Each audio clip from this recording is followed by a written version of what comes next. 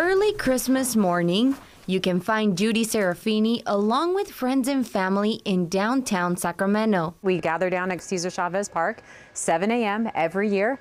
We hand out brand new backpacks filled with necessary items. They give these backpacks filled with socks, gloves, food, toiletries, and even Narcan to unhoused people. It's definitely important for us to always pay it forward and give out. A Christmas tradition, she says, started 22 years ago thanks to her daughter Jessica. We didn't have plans that year for Christmas, and so she's like, we should go help the homeless at Christmas. That first year, Judy tells us it was just her daughter Jessica, and her friend Karen handing out 20 lunch bags in the park. The next year we did it again, and then the next year friends joined us and we moved to shoe boxes, and it just kept growing. And now, thanks to donations and volunteers, they help hundreds of people in need. One thing I saw several years ago always touched my heart is this older gentleman opening up his backpack. We always have socks, taking his shoe off, right, and having no socks. And his cold, kind of bleeding feet, and just being able to put on these white, clean socks, that kind of stuff that's why we do it. Her hope is that as time passes, more people from the community get involved. The best thing anyone can do is come down to the park on Christmas morning.